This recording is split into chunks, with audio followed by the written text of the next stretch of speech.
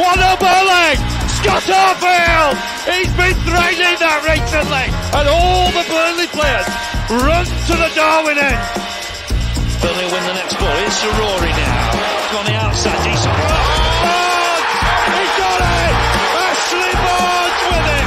What a cross from Rory! And there was Ashley Barnes! And Burnley leading the derby. Knocks it quickly, finds Benson in space at the byline. Can Burnley get a goal here? Back for Brownell, saved by the keeper! Burnley won it to the end! That is magnificent! They deserve that! On it by Paul Patella, off for a hat-trick! He's got it! Hat-trick for Nathan Teller! Oh, he's on fire at the minute! 3-0 Burnley! It's Nathan Teller's day! Burnley are 3 up here. Fantastic derby. Here's Benson. Can he go on the outside? Comes inside. Top shot. Oh, what a goal! Manuel Benson once more. That is top class. Burnley have done it. Fantastic. Clarets deserve the championship title. They've been the best side throughout the campaign. Burnley have won the second tier. What a fantastic achievement. The players have been magnificent.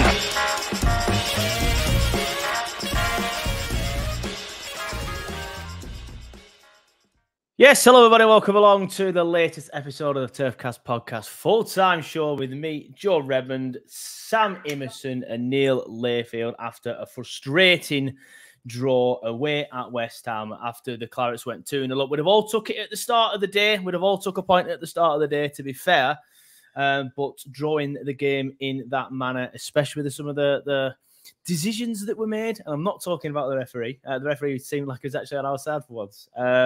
Was quite frustrating, but it's definitely points dropped. Yes, I'm happy that we have a point, but it's definitely a points dropped, and it just feels like the same old mistakes are being made every single week. But get your comments coming in. Let us know your thoughts on the match. I'll read the best ones out as and when I can. The last few streams have been very busy, so we've struggled to get every single comment on the screen, but please do let us know what you're thinking. Gents, how are we? You two well? Yeah, not football aside, obviously. Are you well? Yeah, I'm all right, yeah. Grandma. That was really underwhelming, that, sorry. Yeah. Yeah, expected. How was your shoulder, Sam? How was your shoulder? You look like you're well out of a sling now. Oh, loads better, mate. I can, move it around. Yeah, I've seen you dancing when the... Oh, yeah, mate. I love that intro. It's great, isn't it? It is, isn't it? I made that myself, mate. Obviously, I didn't compose the music, but I did make it myself. That's unbelievable. Really good. Really good. Thank you, Sam. Thank you, Sam. Get your comments are coming in. Raj Sharma says, same old VK again, baffling subs. We had a chance to win that today. It sums up our season. Mike says, good first half as usual, but it ends in disappointment. I never felt confident we would see the game out. We aren't equipped to defend for a full half. Well, a full 90 to be fair, because obviously a full half, Mike, we actually did defend quite well in the first half.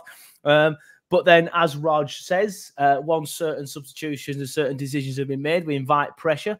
And shock horror, one of the worst defences in the league cracks when it's under pressure.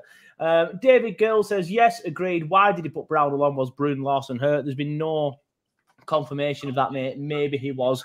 I would think that he wasn't. I just think it's a bad tactical change, but we'll get into that. Yeast says, went to the game as a neutral. Fofana's goal was bleeping class, a well-deserved point. I think on the balance of play, point is probably the best because we were so good in the first half and so bad in the second. But ultimately, we shouldn't really be in that position. But yeah, what a hit from Fofana. It really was a great goal. Simon Ed says, lucky to get the point in the end. Yet another deflating game. Would rather Court come on instead of Brownhill. Yeah. Colin McGlynn says, why can't we defend a lead? How many points have we dropped? Quite a lot, mate. Reece James says, this is the sort of result / performance that if we were 14th, you'd look at as unfortunate, but a good point away from home. But after the rest of the season, it's so frustrating to throw it away. I completely agree with that. And when I get criticised on Twitter and stuff, like I've been doing again today, that's the sort of thing that's the sort of mentality that I feel like these fans have, because it should feel like that, but it doesn't because we're so bad. But we'll get into it. I'll get the boys' thoughts on the games in a second. on the game in a second. Keep your comments coming in. I will continue to read out the best. But I just want to remind everybody that the Turfcast podcast full-time show is officially sponsored by Wave Car Finance. Wave Car Finance are a local car finance company who specialise in getting you your dream car through their fantastic one-to-one personalised service. Their finance-first approach ensures that you can secure the very best finance deal in a deal tailored to suit you, and they can even settle any existing finance agreement and swap your current car into a new one. And to celebrate this brilliant new partnership between Wave Car Finance and Turfcast, if you mention Turfcast podcast to them, they will give you a voucher worth up to £200 to spend at the Burnley FC Club Shop on completion of your finance deal. Right then, gentlemen, let's get into the game. I want to get your thoughts on the match. Neil, I'll start with you. Thoughts on that game then, mate?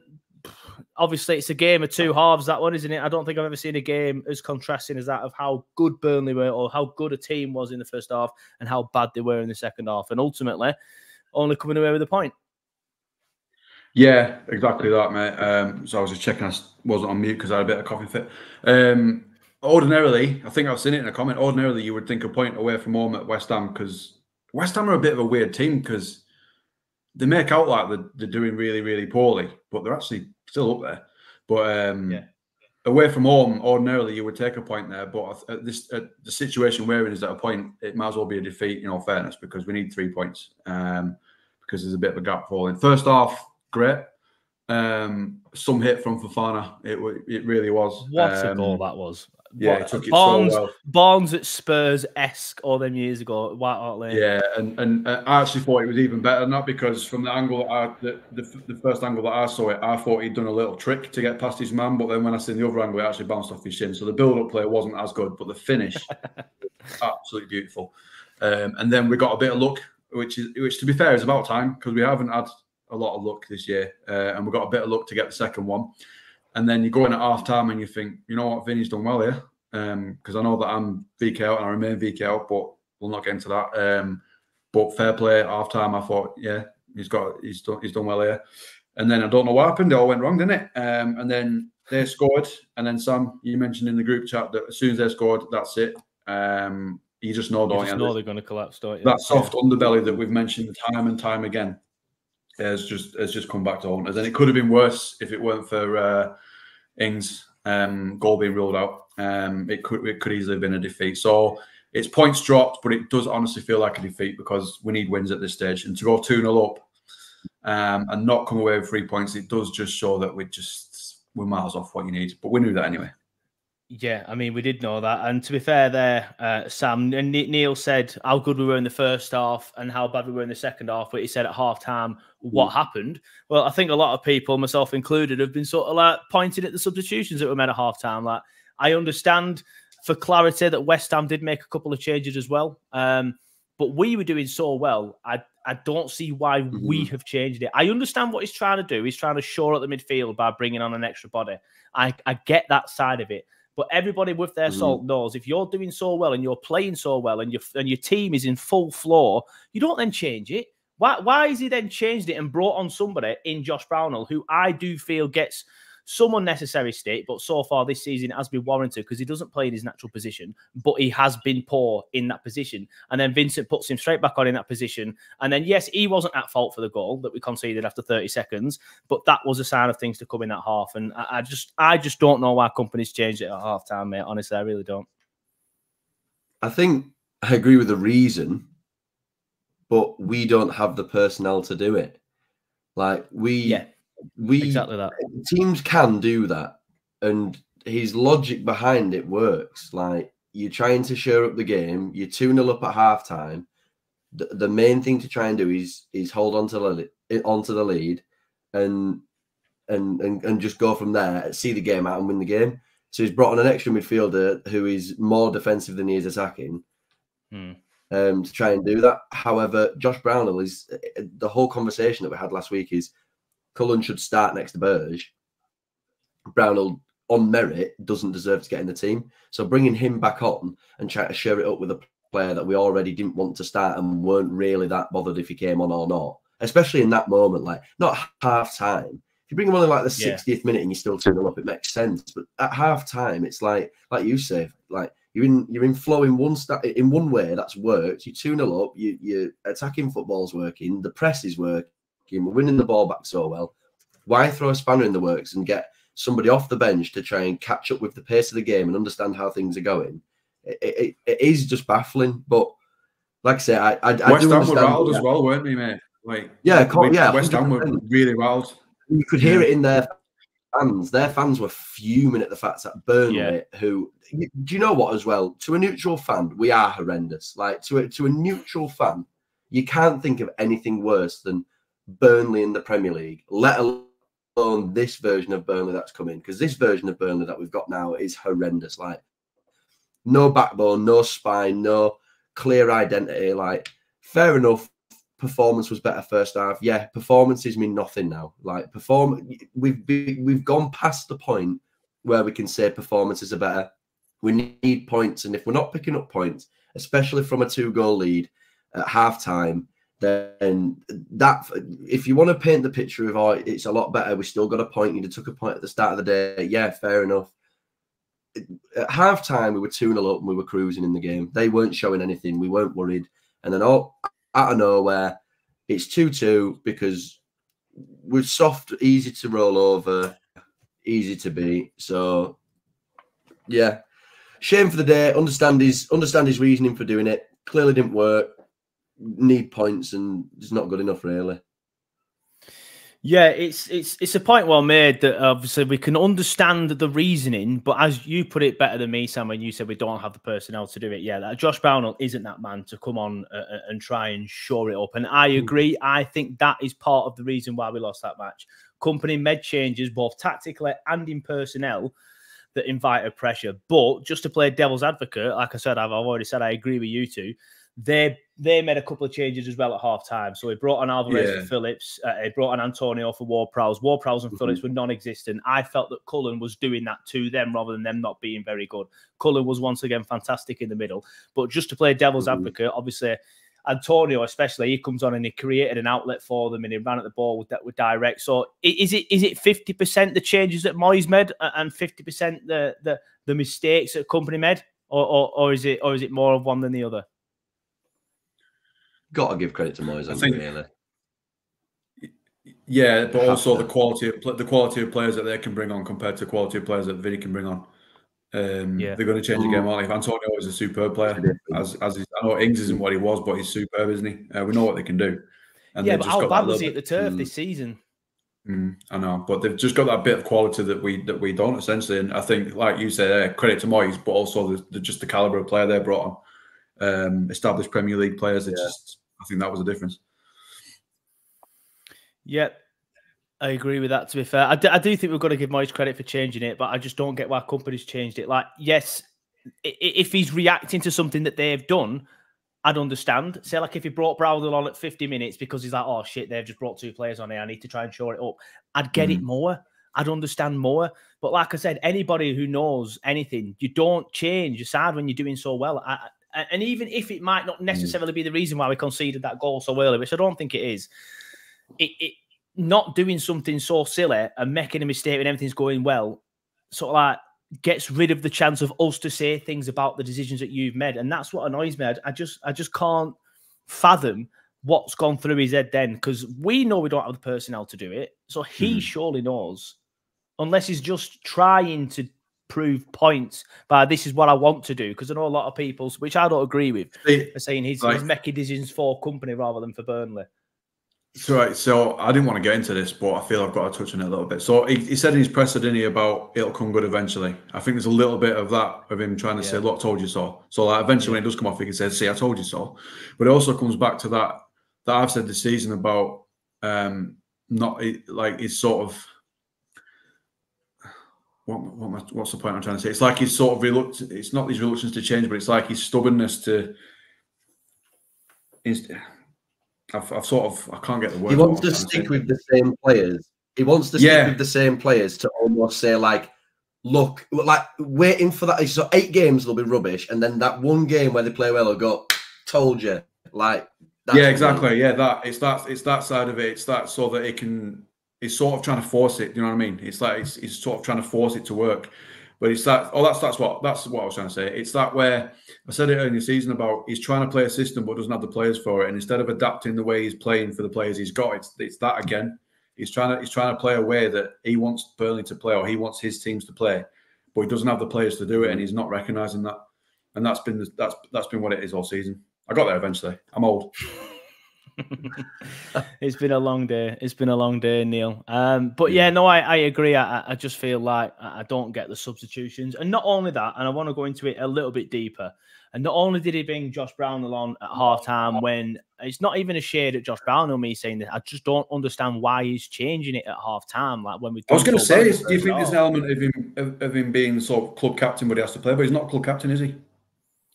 I probably just, I don't know. I just think it's company trying to overanalyze it. I just think it's company trying to overanalyze it myself. Yeah. I mean, if it comes out tomorrow that there was an injury, fair enough. But I'm sure we would have heard by now. Yeah, we would have. And even again, playing devil's advocate, but even then, like, I'm not 100% sure. I'd be like, yeah, fair enough, because I'm not 100% sure. He may have seen the backlash and thought, well, fuck, I'll have to say something now. That'd just be my thought process in that scenario, to be honest. But another thing that annoyed me is going 5 at the back on what, the hour mark or something like that. Why has he done that again? Like, this is what I mean about him making these. Again, it's no shade at Delcroix. But there's a reason, as we've said plenty of times on the show, there's a reason why he cost £1 million. And it's and again, he didn't really do anything wrong. But company said, right, go 5 at the back and sit in deep. We know that our defence is about as much use as a chocolate fire guard. As soon as there's a bit of pressure, they go into crack. And all right, the pressure took longer than it usually does. It didn't come to what, the 94th, 5th minute or whenever it was when they scored. But we all knew as soon as we went 5 at the back that we were going to concede and we weren't going to win that match. So again, it's another decision that company made, Sam, for me, that I just found baffling. Like, why, when we have been so bad at defending all season, has he then said, right, let's defend and try and see this game out? I mean, mate, all you need to do is look at the substitutions that we actually made. Like, that's all it really screams is we brought Goodmanson, Brownhill and Delcroix on. And in comparison to them bringing Ings, Antonio and Alvarez on. Like, there was only one team that was going to really go for it in the second half. Because our substitutions, I mean, we left Benson on the bench, Amdouni on the bench, Trezor on the bench, Rodriguez on the bench. So they're 4 attacking players that you could have thrown in there just to change things up going forward, or add Benson in when you're 2-0 up and just say, you know, everybody, we've all talked about Benson being a substitute player, bringing him on, letting him have an impact off the bench. Bring him on. We're 2-0 up. Like, what's the worst that can happen? We're only going to go from strength to strength, bringing him on. Defensively, going 5 at the back and bringing those 3 on. That they're players. Delcroix's a centre half, stroke left back. Goodmanson played under Dyche, Brownhill played under Dyche. They play systematic football, and what they're there to do is play a role in a defensive setup. All right, yeah, fair enough. Brownhill has, played well in that attacking midfield role, but they're defensive substitutions. So instantly the subs already paint the picture on what we plan to do. Going 5 at the back, we haven't played that all season. We just haven't. Like, we've never gone 5 at the back. It's not the philosophy in the way that you try to play it. You've only done it because you've actually genuinely, what you've done is you've looked at the game. We've been 2 goals up for the first time in God knows how long, and you've seen your ass and gone, oh, I clearly need to salvage this. And what you've actually done is you've actually self-sabotaged yourself and done a wrong for your own back, because as they've made those substitutions, you've made not likewise substitutions with lesser quality players and told them to sit back and defend. Mikel Antonio has Manchester City centre-halves on strings, sometimes because he's so big and so hard to get hold of. So what is he going to do against Charlie Taylor, Delcroix, Estevez? Like, it's just, all it said to me today was that we have such a clear lack of A, discipline, and B, quality. We don't have the quality. If we're still bringing on Goodmanson and Brownhill next season, or they're starting in the team, because they've just been around for what feels like so long, and I love Goodmanson, and I still do like Brownhill, but these are players that aren't don't affect the game for us. They just don't. The thing is, though, we know Brownhill's good in the Championship, don't we?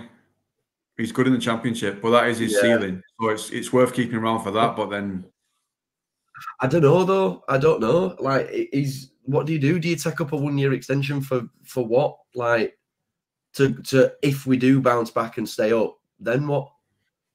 Like, do you sell him for like what? £5-6 million if somebody takes a punt on him? Not many teams in the Championship have that. People in the Premier League will know that his level is the Championship, so no one's going to take a punt for him up there. Like, I don't see where we go with him. I still really like him. Like, I agree with you. I think if we go down into the Championship, he could easily play that 10 role, but it's moving forward after that. Like, I just feel like club does need to move on from that. I think like just evaluate the situation, see what you actually want from it. Yeah, it's like we know he's good at the Championship, and he's had a couple of cracks at the Premier League now. Neither time in the Premier League. I know Nadashi played in the wrong system and all that sort of stuff. But he's had a couple of cracks at the Premier League now, and it hasn't worked. So maybe next time, if it is the idea that we'll reset and go again, then maybe it is time to move on from him. Like, we know he's good in the Championship, but we know that that's as far as he's going to take us. So maybe it is time to move on. But I mean, we've done it with everybody else. So this is what I mean. Like, and this is the point that I'm like, I always go back to it because again, it isn't just Brownhill. Like, I'm not just like slandering Brownhill, but like Zereri and Benson, like, they were two of our best players last season. They're now not getting into the team. Like, how can those two not fit the system and not get into the team? But then Josh Brownhill can play so badly all the way through the season, still get game time, and yet we're all worried this season that and going into next season that we're going to lose two of our best players or two of the most exciting players that we've seen in recent times as Burnley fans. Yet no one's worried about what's happening with Brownhill because the club can either pick up his 1-year extension or ship him off and get rid of him for free. And either or, no one's really like, if we keep him, all right. If we get rid of him, no one's really that bothered. So why put all the time and effort into keeping Brownhill in the team and still working him in and giving him the captain's armband and shipping those two off and not giving him game time? It just doesn't make any sense. I've just seen a comment there a bit back about Trezor as well. It's like, it's like you were saying earlier. Like, is he getting the sort of Benson treatment now? Because at 2-0 up, I think when Burnley was sort of on the front foot and West Ham were a bit rattled, bring Trezor or Benson on and let them run at them, let them have a go in where it's not as much pressure to change the game. We don't need you to come on and change the game. We need you to come on and just express yourself. And yet he didn't, did he? Yeah, exactly. I was just thinking, someone put a comment up in there, and I just thought, Trezor, he didn't bring Trezor on. So but it's like for me, just like look at at what point do you turn around and say it's the game for Trezor? Like, this is these are the questions that annoy me this season. It's like, okay, we've done it where we're 3-0 down. Bring Trezor on for 5 minutes, see what he can do. Nothing, because he's got 5 minutes and we're 3-0 down and no one's bothered. We've seen us in the middle of a draw, doesn't bring him on. Like, we're drawing 1-1, something like that. Brings him on for 5 minutes again, doesn't affect the game. Shock. Video treatment once again. Now, you're 2-0 up at half time.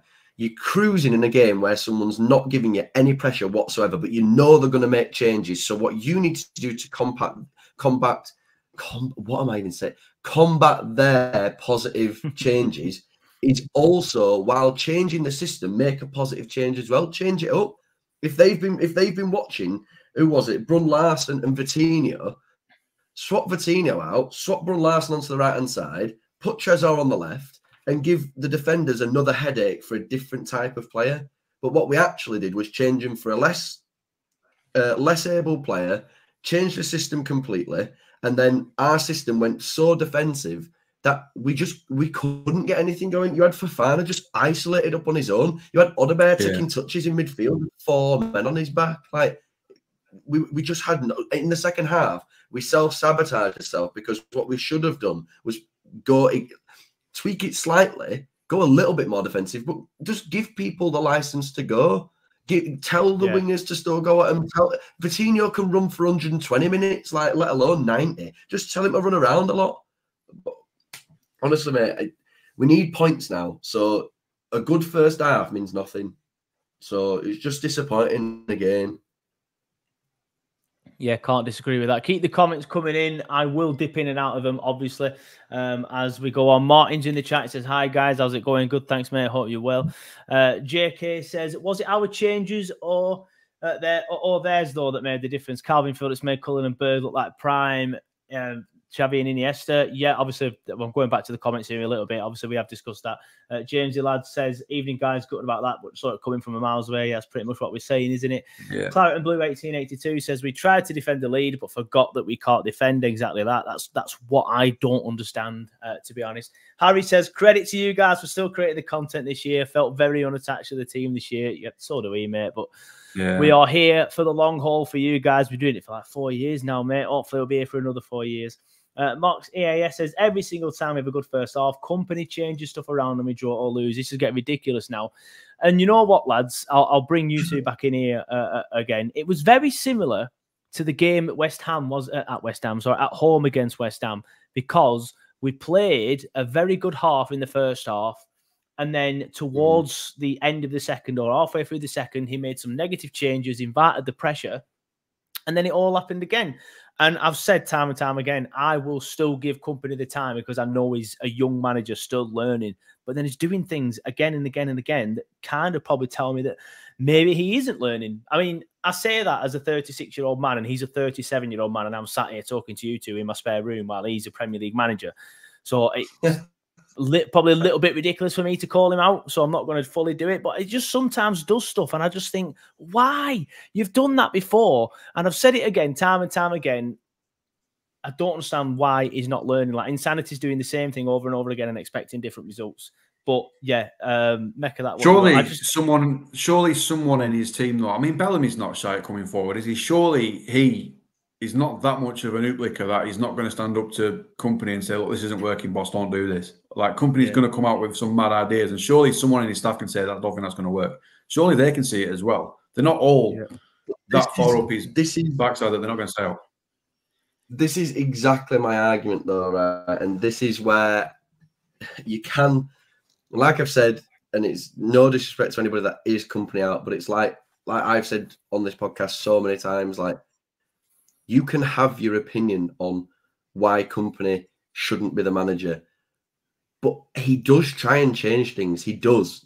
The Trafford situation, like, we've all sat here and we've all gone on about the Trafford situation and stuff like that, and it makes sense. Like, we should have changed Trafford around at some points this season because he's been poor. But in other areas, he has made the changes. All it outlines to me is we don't have the quality, because every change we make, it's either worse or just as bad. And when he does change the system, like he has done, he's taken Amdouni out, and that's been 5 or 6 games. And then we had a conversation last week that Odebear played better in there. We've had a conversation of who should play there, who plays on the right, who plays on the left. We've had injuries this season as well. We've had Bayer out nearly all the season. We've had Koleosho, who's been out for ages. We have Benson, who was injured at the start of the season for ages. For me, that's the only issue now that I have with company's team selection, is that he's not even including Benson in it all. But it just outlines to me that there is a clear lack of quality in the team. No matter what he changes or how he changes it, it doesn't seem to work. The only change that has actually fully worked is a striker. Foster started the season really well, went away for a little bit. Gio Rodriguez clearly wasn't it. We've brought Fofana in, and Fofana's at the ground running. He can't stop scoring. He looks brilliant. All these other changes that we make, they're just not good enough. None of them. And I still agree with people, though, like Chezor should get more game time and stuff like that. But it just doesn't. I just think there's a lack of quality in the team, and I think it's a lot more down to the lack of quality rather than him not changing things all the time. Because everybody can bring up the same 2 or 3 examples of where he hasn't changed it. But look at the 10, 15 where he has. Like, do you know what I mean? Yeah, my issue is, though, he always reverts back to type like he did today. He just suddenly went negative. And yes, he's changed the team selection, although Scott says here on screen, I disagree. He was forced to change with JB and Amdouni, has played for months terribly. And there is scenarios, as you've just mentioned there, where Trafford is still not being played and Benson isn't still being played. But he has tried to change things up. Odebear in the 10 did work against Bournemouth to a certain extent. but he was quite poor today. And there's a comment earlier on from everyone's favourite Scotsman, Andrew Blythe. He says, "Hi guys, sorry I'm late. No issue with trying to protect with the 5 at the back, but why take off one of our players that can create a chance?" I think at this stage, that was when he did take Odegaard off, wasn't it? Now, my only argument was I'd have took him off at half time. So I agree.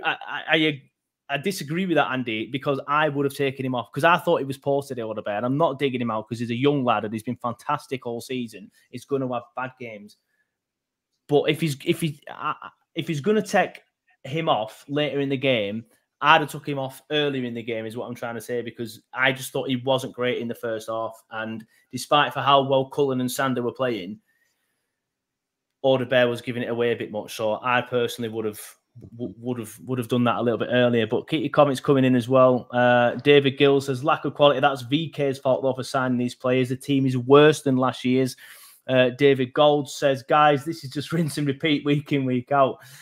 We have to accept we don't have the quality to compete in this league, and VK is out of his depths. I agree with you, mate. Like we have said in the group chat so many times, haven't we, lads? Like there's nothing new to discuss. It's just the same things, the same players. Like we get that, mate. We genuinely do get that. We pull our hair and our teeth out about new things to discuss. Honestly, mate, I do apologise for that. But Ben Kegg says it goes back to the thing he said when we won the league first in the championship. We all need to do 21st. Go on, Neil. Sorry. I think we all need to just watch some of these from last season, just to cheer ourselves up, just to sort of like, just you know what I mean.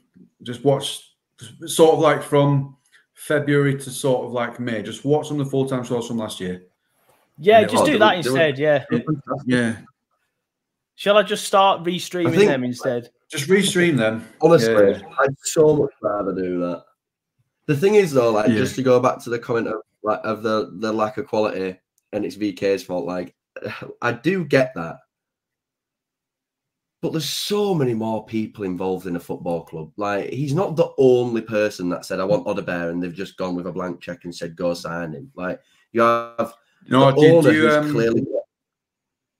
He's clearly got the identity. What's that? You watch the overlap with Gary Neville? Did you see Solskjaer's transfer thing where he said the club came to him? He said, "Oh, we need a striker," and the club came to him and said, "Here's a list of 5, pick one." I wonder if it's that sort of thing. Yeah, because obviously Alan Pace is into that AI scout thing, isn't he? And data and all that sort of stuff. So whether I guess we won't know until so whether they've gone to company and said, right, so these are the 5 players for this area. These are the 5 from here. Which one do you want? I wonder if it's that sort of thing. But it's like, look at. I always go back to that Sunderland documentary. You know when they signed Will Grigg. And they had a long list of strikers. They said, we need a striker. And they had a big, long list of names. And Ibrahimovic was at the bottom. And everybody was absolutely creasing at it. Like, that's what it's like for a lot of football clubs. They basically say, here's a top target. Here's the bottom target. And here's everybody in between. Pick one. What could have happened, and we don't know this, we're just speculating, but what could have happened is the top player went, the other one went, and we ended up with the person in the middle in a couple of positions. We don't know we don't actually know what's happened. All we can say is that the players that we have right now don't have the quality to stay in the Premier League. I always struggle with that notion of just going to the manager and being like, it's his fault. He's brought these players in. It's not FIFA career mode. You don't just sit there, put an offer in, and then the player comes in. Like, there's a lot more to a transfer than, you've got a head of recruitment, you've got director of football, all your scouts go away and do all that type of stuff. They all come back to you and tell you all the information about a player. You watch film about a player and all the stuff like that. Like, company won't be. He'll be a big part of it. Don't get me wrong, but he's not. He'll be the final word, but he's not all of it. So, if we've signed Aaron Ramsey for £13 million and it hasn't ended up working, I wouldn't turn around and be like, company, you've brought him in and you know, this is now where we are. It's not all about company. Company's not the one who negotiates the transfers either. So the fact that he has paid X amount for a player, that's not on company either. He would have just said, just given the go ahead, yeah, I'll have him, and then the rest is down to the board to negotiate. So it's fair play, that's not on company either. The director of football would not come back to company and say, we've had a £13 million bid accepted, do you want him? Like, he'd say, no, I want the player. And then they'd go away and then put the money in, and then you'll say, oh, we've got Aaron Ramsey, fantastic. My only thing with that is, like, I just think it all comes back to the same thing. We don't have the quality of player. Whereas the squad that we could go into the Championship with, it could be unbelievable. Like we could have Kolyosha, we could have Odebear in the 10, we could have Bergen Cullen, Foster. Maybe if Fofana likes us enough, we might be able to put a cheeky bid in with him and see if he'll come down. But after he's playing so well, I think that's probably 100% we're not going to get him. The amount of money that will go down with the game, we'll have a lot more money to reinvest in the squad. Hopefully the club wisens up and realises we need a left back this time, so please buy one. We need a better right back. These centre-halves that you've got Bayer, who's a pretty decent centre-half, has been injured for ages, and then a couple of like just mannequins that don't move, like Dara Shade, ship him off, and then reevaluate the centre-back position and bring some more players in and stuff like that. Add some more quality around what we've already got. Build on the young players. Aaron Ramsey's level was the Championship. See how that works out, and then just go from there. We're in a good position to bounce back with the finances and the players that we have and the players that we can sell. We can sell Amdouni for a decent-ish amount. We can sell Trezor for a decent-ish amount. We're not in the worst position when we're going down. It's not just fees either, is it, mate? It's there'll be players leaving like J-Rod, Cork probably, so we free their wages up as well. So that goes into the budget, doesn't it? So we've got loan players. McNally's coming back. Twine's coming back. Zeruri's scored a deep deal yesterday. McNally. Yeah, he did. McNally scored. Zeruri scored. Like, just this is what I mean, mate. Like, we're in a good position when we go down. But talking about this season now and talking about the players that we have, none of us have the same affiliation to the players that we had last season, and none of us particularly seem to like any of these players.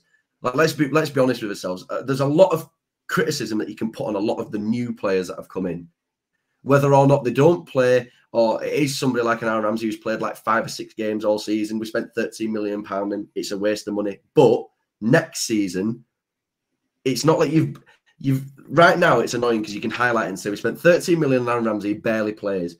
In this season, it's a clear lack of quality, and he's part of that problem because he doesn't have the quality for this league. If we go into the Championship, he's gonna play better. Obviously, I know he's got his injury and stuff like that, but when we go down, it won't be highlighted as much because you'll have a good player who's a good asset and you can build up, and he's in a better league to experiment in, as we've said so many times. So I think we're in a better position for next season, but this year, I honestly, I don't know about you a lot, but I've just been miserable all season long. It's been such I know, and that is why obviously you've started talking about next season, because this season hasn't been fun. But based on next season and the players that we have, I do agree with you. I've tried to argue that point on Twitter many a time that I do feel that we are in a better position. Argue on Twitter, man. You can't argue on Twitter. Sorry, to make the point very well on Twitter, but again, you still get shot down. But I've tried to say several times that we are in a better position now this season for next season than what we were the season we went down for next season, if that makes sense. I've worded it horrifically. But the fact that Tarkowski were leaving, Nick Porter were leaving, Ben Mee were leaving, Ashley Westwood obviously left a little bit later on. Chris Wood left a little bit earlier, but, Corney left. We lost McNeil left. We lost the entire span of the team and about 70-80% of the starting 11. So I do agree with that. Still annoys me that we only got 10 million for Pope, 10 million for Pope. It still bugs me that. It's worth at least 40, 50. Yeah, as Andrew says, much better position, correct, Joe. I've tried to make that point on Twitter, Andy, but I always get shot down, as you do all the time on Twitter. Yeah, the only concern with all this, I agree with that element, but I players like Zeruri, players like McNally, we think, oh yeah, are they going to want to play for us? Are they going to want to play? Are they going to be a bit like, nah, fuck off? You know what I mean? You've not trusted me once, so I'm not going to bother. You know what I mean? I guess we'll never know, but the professional footballers at the end of the day, so you would hope that they'd want to be playing for a team who, let's be honest, will be at the top end of the table fighting for it. Like, would he rather? It might be, but it might be the manager. Would he rather stay at Hull? Would he rather stay at Hull and be playing for a team who might be battling for top 7, top 6, or would he rather be at a team that their ambitions to win the league again? So but as a professional footballer, you also might just want to play. It might be a case of I could be at Burnley in top 6, but not get a game under a manager who doesn't trust me, or I could play mid-table, but I'll be playing every week. So there's that argument as well, isn't there? Yeah, to be fair, though, I do agree with that. With some of the loan players, that's what the loan system's for, is to develop players that aren't at the level. So McNally and Twine weren't at which the level is where of Trafford should have been. Which is 100% yeah, where exactly. Trafford should have been. It's where Zeruri shouldn't be. Like, in my, it's where Zeruri shouldn't be, and where Twine, McNally, and all the other players are out on loan. It makes sense for. The whole reason as to why we have the loan system is for the likes of Twine and McNally. They weren't good enough for the Championship when we were in the season, when we were working through the season last season. We outlined that straight away. McNally didn't play any games other than in the cup, and then we shipped him out on loan. We knew Twine, we wanted Twine in the team, and we knew he could play a role last season. Obviously, the injury hindered that, and in my opinion, I also think if he didn't get injured, he would have had that number 10 spot, and Brownhill would have been the rotation, and Brownhill wouldn't have had the season that he had. But then when we went into the Premier League, it's just too big of a jump for Twine. So yeah, I think we're in a good position as well with those players. Like, we have a number 10 already in Twine that we can put in, or another winger if he ends up going back to his left winger days like he was at MK Dons. Like, we're in a decent position with that. Like I say, we've got Koleosha, who I could see somebody taking, but I don't think they will. It's the same with Odobert. Like, I could see why somebody would want him. Whether that happens or not, I can't see Koleosha in the first window. I can't see him going in the first window. Maybe if they hit the ground running and they have a really good season, we might struggle to keep hold of them. But then again, like, do you want to leave and go to a team struggling in the Prem, or stay at Burnley and potentially win the league? So it's a lot of ifs and buts for next season. But I do think going all the way back to the start at that point, that we are in a better position at this stage than what we were the season we went down. But yeah, keep your comments coming in. One on screen there from Scott. He says, I think we will see the players loaned out to Europe in the hope that we can recoup some of the fees we paid. Specifically thinking about Amdouni and Trezer. Yeah, kind of similar to what we've done with Weghorst, I think, with that one. But some more stuff to discuss on this game in a minute. Obviously, we've got all the decisions and stuff, and some positives, because there were some good performances from players in there. But I just want to remind everybody that Burnley's sleeve sponsor, Uphold, has got some exciting news, as we mentioned in previous shows. They have now launched a limited edition Burnley FC Uphold card, giving fans a chance to show their support home and away. The card is free and comes with a host of benefits, including the ability to spend in any currency anywhere in the world where MasterCard is accepted, with no foreign transaction fees, competitive exchange rates, and easy integration with Google or Apple Pay. Get your card today at www.uphold.com/Burnley FC. But that's not all. When fans use their card for the first time, Uphold will donate £5 to Burnley in the community, supporting the Burnley family both on and off the pitch. Numbers are limited, so again, visit www.uphold.com/Burnley FC to get your card today. Terms and conditions apply. And yeah, it's great to see big companies like that, like I said on Twitter the other day, putting stuff into the community charities. Neil, you said earlier before the show started, obviously Danny Ings had a disallowed goal before the real goal, and it was because of this. Now, I would like to... Offside's offside, right? Like, but and that's what a lot of people just always end up dismissing this debate. They just say offside's offside though, so he's offside. Like, what I just don't get what the advantage is there. Like, we're splitting hairs at this stage, so I'm not going to complain. I'm not going to complain at all. I'm happy it was disallowed, but but this is why to see them sort of offsides. Honestly, I really don't. But yeah, you said you'd think it should have stood, or were you referring to something else? No, I think it should have stood, but I followed that up by then saying it's about time we had a bit of luck with VAR going our way. But that's what the Wenger rule coming in for, isn't it? There has to be daylight between them now, so they're not going to be splitting hairs anymore. I completely agree with that. I'm but all then for again, it, mate. It favours attackers. But then you'll just end up splitting hair on the other side. Well, yeah, you'll have that, but then you've got the Wenger rule coming in to favour attackers to try and make the game more exciting. But then you've got VAR finding any possible reason why it shouldn't be a goal to take the joy out of it. Splitting hairs. They'll just be splitting hairs on it. I agree. But yeah, that situation there that you just put up. The situation there that you just put up, that wouldn't be offside under the Wenger ring because there's no gap.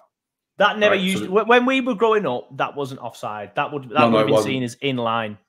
Yeah, and that's exactly how it's going to go back because there has to be a gap between the attacker and the defender. So it's going to be better next year, but obviously that doesn't help us now. But as much as I think that should have stood, we've had plenty of decisions not go our way that have cost us points this year. So it's about time we got one. In all fairness. Yeah, as Duncan Fisher said, VAR sorted us out today and we still conceded anyway. Yeah, we had a penalty shout as well that David Moyes wasn't very happy about. Now, I know before people say you can't really see it on a still, you can clearly see it hitting his hand. But yeah, as Sam says, he does head it towards his hand. But Moyes is not happy. But I feel that one would have been harsh, if I'm honest. This is the thing, right, that does my head in with VAR. There's no clear rule. This is my point. So everyone is always open to interpretation with every single decision that gets made. It is so annoying. Like, he's headed the ball onto his hand. In what world, from there to there, is that ever going to get given a penalty? Ever? And then you've got David Moyes, who's in the game, who gets more help from officials than we do as fans, is sat there coming on live television and going, I can't believe that's not a penalty. I can't. Mate, shut up. What are you on about? How would that ever... You've had an awful decision go against you, and every single Burnley fan will back you with that is not offside. And we still, like that comment says, we still couldn't get anything from the game. We still conceded anyway because we're rubbish. You might as well have had it. We're not getting out of the position that we're in. You might as well have had 3 points. You might as well have just gifted you it and given you 2 goals right at the end, and VAR not wipe it off. But for him to come out and sit there and moan about that, oh my life, honestly. It's the same with all VAR decisions. Yeah, Moyes is under pressure though, isn't he? So I think he's just clutching it at what you can at the minute. Because to be fair, lads, like, I agree with what Sam's saying. There shouldn't be this grey area. It should be black and white. Like the offside rule, it is black and white. I don't agree with it, but it's black and white. Like, we know he's offside there because that part of his sleeve is a little bit more advanced than our last defender's sleeve. So therefore, but obviously with you two being into your NFL, if I remember rightly, I'm not into my NFL myself, but if I remember rightly, didn't they, when they brought in all this video technology, didn't they rewrite a lot of their rules to get rid of all the grey areas so stuff like this wouldn't be happening? Like, why can't we do that with essentially what you said, any grey area was then sort of looked at, and then if there was one, they removed it by adapting. Yeah, exactly. But why can't we do that? Just to confirm what you've said there. So this is removing the grey area from what we've just seen there. So this is the actual definition of the Wenger offside law. If the attacker's entire body completely overtakes the last defender, it's offside. Otherwise, it's not offside. So that is going black and white, and that's much better for next season. Doesn't help us now, obviously, but next season is much better.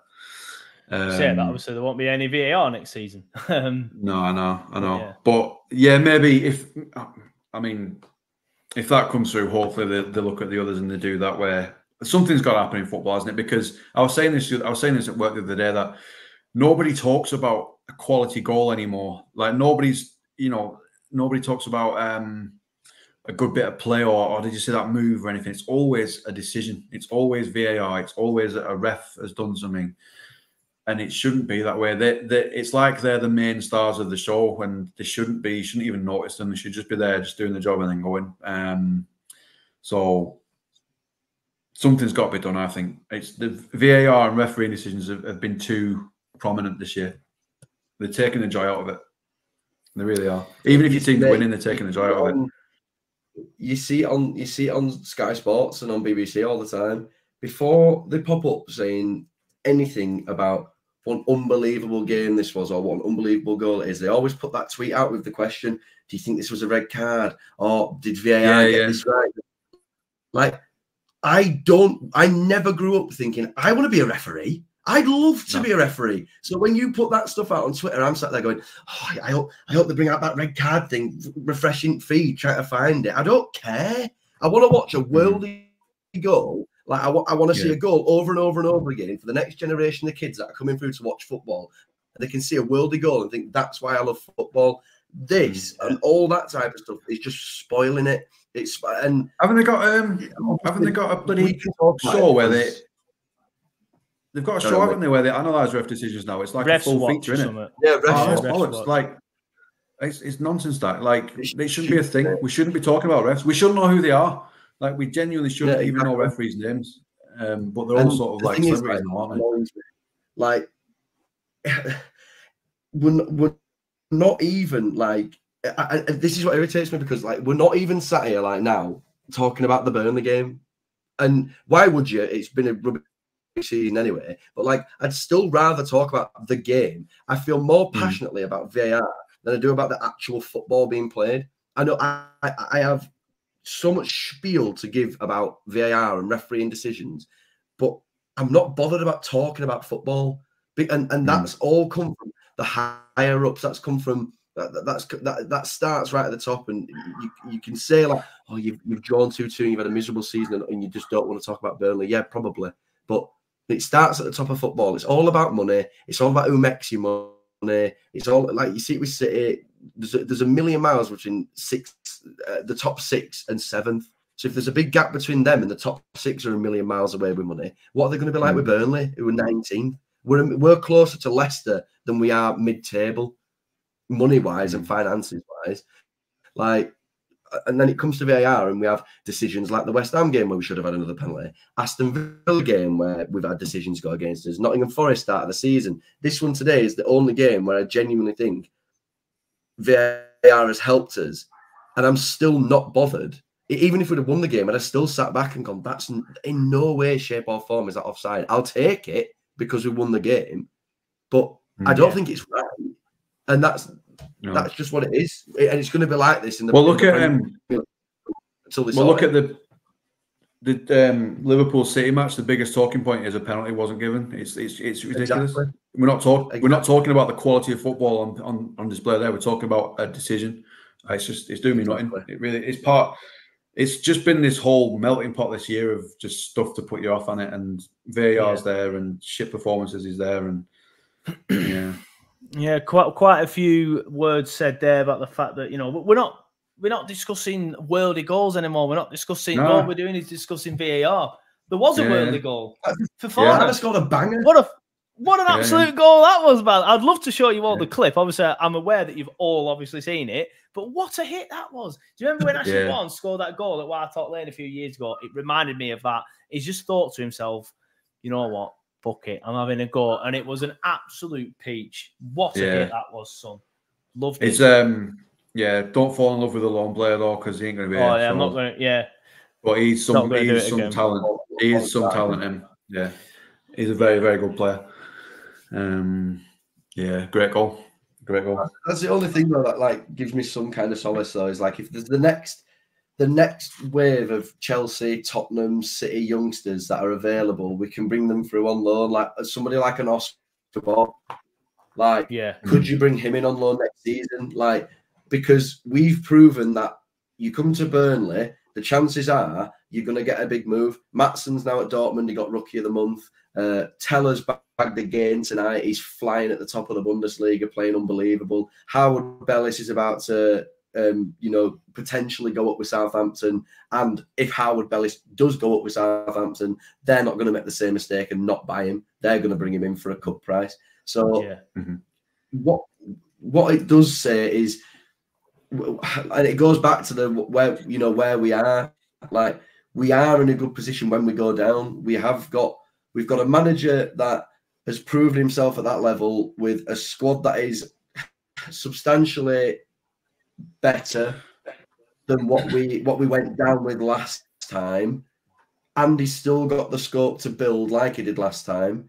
I'm more in a position to back him at the from a transfer standpoint next season, as we've seen what he can do with a 3, 4, 5 million pound transfer, because they've all turned into huge key parts of the club. So I'm much more positive about next season, and I'm ready to start. To be fair, I've been ready for a while, but I'm more ready to look to next season than I am talk about this one, because this one is boring. It's lackluster. There's only 10 games left now, Sam. Come on, that's what I mean. Do 10 more shows.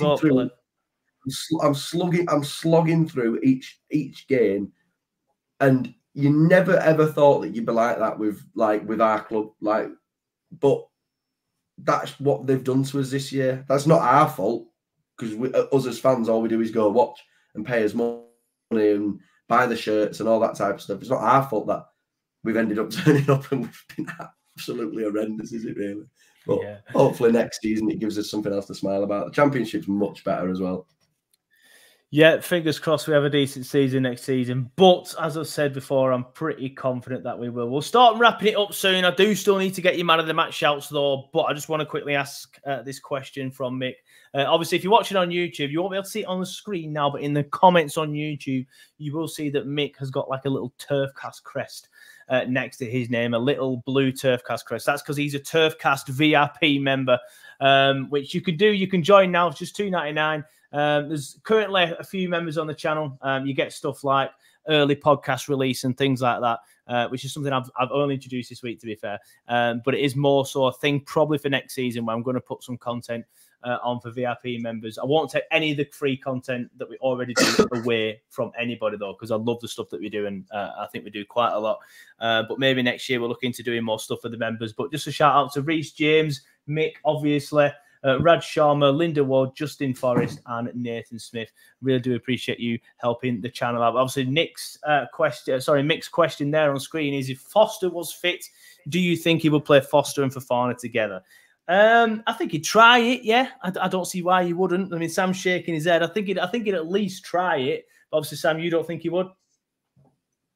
It just systematically don't make sense. I get it with that. I just feel like he would just surely try it because he's tried everything else. There's nothing to lose at this stage. The thing He'll is, put Foster on the wing. Probably would. He'd probably do something like that. 4-2-3-1, Foster out wide. Yeah. I just wouldn't, simply because I'd much rather. I don't know. There's 10 games left. I'm not interested in the nicest possible way. I'm not interested. Like, do you know what I mean? Though, like, you put it in now, and I'm like I'm going to be like, oh yes, like, what does it? We have to win 5 games, right, and everybody else lose to even be in with a shout of not being the worst team in Premier League history. Like, it just honestly, I'm not bothered. And when we go down, I'd much rather sit systematically and play with the one striker and just stick with the identity that you want to play with. Yes, even though it's with players that aren't good enough right now, I'd rather just stick with that and just go from there. But I'm honestly, man, I'm just not bothered. Like, I'm going to say my main takeaway from that is don't ask Sam a question again, because he's just going to say, you know what, mate, in the nicest possible way, I'm not bothered. We've got a new member on the channel. So my spiel of talking about memories does actually work. Thank you to PBDJDBJSJ, DJS. Who does say he's sorted out his... yeah, I was going to say. Yeah, there you go. Pete B, there you go. Yeah. But yeah, thank you for joining the Turfcast VIP Club, Pete. Really do appreciate that. You can do that now if you want over on YouTube. If you listen to this on the podcast, you can watch it back. As always, on YouTube, and then you can go and join there. Like I said, early release for some shows. Got a big show coming up, actually, being recorded tomorrow, which will be released early for the members. But yeah, more so for next season, and just to show you support for the channel because you love us. I hope we do work hard, lads. Then obviously, I would like to end on a positive. Played well, didn't we, Sam? No, I'm joking. Yeah, I'm not really going to do that to Sam. I'm not going to do that to you, Sam. I'm not going to do that. We need to wrap up. Don't get him off. We need to wrap up. Mike says, I would consider membership, but you just ignore all my comments. Tell you what, mate, pay me and I won't. No, I'm joking. Yeah, I was going to say, what if you remember? Yeah. Get to be fair, Mike, I put your comments up all the time. I do put all that. And now he's mentioned your name twice, so cough up. Yeah, come on. Where's your money? No, I'm joking. I'm not that type of content creator. But anyway, man of the match shouts, because I don't always do it when we get beat, and I didn't do it after the Bournemouth game, I don't think, because of just how we're in fact, I think I did. I'm talking shit. Sometimes I don't do it. Sometimes I don't do it. In fact, I did do it. I did do it after Bournemouth. True, we didn't get beat. It feels like we did, don't it? I know. But after Bournemouth, I did, because I remember everybody said Cullen. And Claret Blue 1882 has already put it in the chat. You're jumping the gun there, Claret Blue 1882. But for me, it's got to be Cullen again. So I do agree with that. MMA. Claret Blue 1882 says Fofana / Cullen. I'm going to go Cullen. Sam, who are you going with, mate? I'm going to go Sander Berge. No, I thought they both played very well, mate. I think he's a very classy footballer. And he was dropping into in that first half. He was dropping into centre back as well. He was. He was the CDM that we all thought we were getting before we realised that it was actually a cam that needed to adapt to be a CDM. And now he's actually really, really good. So Company was right on that one, yeah. Again, once again, he was right. Honestly, Company in. Once again, he was right. Neil, your man of the match, please, mate. Fofana, just purely because I like seeing goals, and that was belter, wasn't it? So, it was a belter. Andrew Blythe says Cullen, as I've already said. Claret Blue 1882 says Fofana/Cullen. Claret Al says Cullen. I've missed one there. I've skipped over a comment. Who is it? Oh, it's on M-Mac. He says Cullen. He hasn't paid. Duncan Fisher says Cullen. Reece James, member of the channel, as you can see, little badge there. He says probably Cullen again, but can see a case for Burge. If we somehow keep that midfield next season, it would be amazing. Could you imagine Cullen and Burge in the Championship? I don't think he'll leave, but I think he might have a few suitors. We'll see. I know a few people are worrying about him, that he's going to leave. But we'll start wrapping up there because Neil said he only had 45 minutes and we've done over an hour. So I do apologise for that, Neil, if you get in trouble. Kenny Bridges goes on to say Cullen. No, good to see you in the chat, Kenny, as well. I know you're based in Canada, so it's good to see you on the live, mate. But lads, anything else you want to discuss before we wrap it up? Big yawn from Sam there, so I don't think he's desperate to get anything in there. I just miss the NFL. I just miss my Sundays. And honestly, such a sad life in it. Such a sad life. NBA, mate. Such a sad. Have you two started this NFL podcast yet? Then or what? Whoa! What you come on, it's not a secret, is it? Come on, I want to know what's going on. The chat in the group chat's Dad. Unless you've had another group chat without me, an NFL cast. No, just because it's in the middle of the NBA season and it's draft season now in the NFL. It makes no sense now. It's a bit hard. We could do it, but it'd be a majority NBA show, and then we'd do like a draft show, and it wouldn't feel like a mixture. Whereas later on down the line, we'll be there. There you go. No, it's good to get it out there already. There's you have fans in here that will pay money, and you get released. More backstage planning chat like that. Oh, pay money. Absolutely. Yeah. Exactly. You'll be in the Turfcast chat with us. Exactly that. Last one from me. Clarets Blue 1882 says, do we think Muric will stay next season? I don't, to be honest. No. I think he's probably had enough of Burnley. Well, more Vincent Kompany. As a true Red says, I don't think Muric will want to stay. I agree. Andrew Blythe. Sorry, go on, Neil. I don't think he was even in the country last week. I know he was on the bench, but I don't know if he's even training because his Instagram's showing like sunny locations. Yeah, he's always on some random beach, and it looks a bit like Rowley Lake, but I'm pretty certain it's not. And people always see once a week, or at least once every other week, someone will DM me and say, "I've just seen Muric at Manchester Airport getting on a flight to Switzerland." What am I supposed to do with that information? So every single week he is going away. So it's obviously one that I can't see him being here next season. Maybe he's having meetings with his agent. I guess we'll never know. But lads, we'll leave it there. Sam, thank you for coming on. It's been a pleasure. Neil, thank you for coming on. It's been a pleasure. Andrew Blythe says, nice show as always, guys. Have a good week, all three of you, and see you next week. Yes, thank you, Andrew. Mate.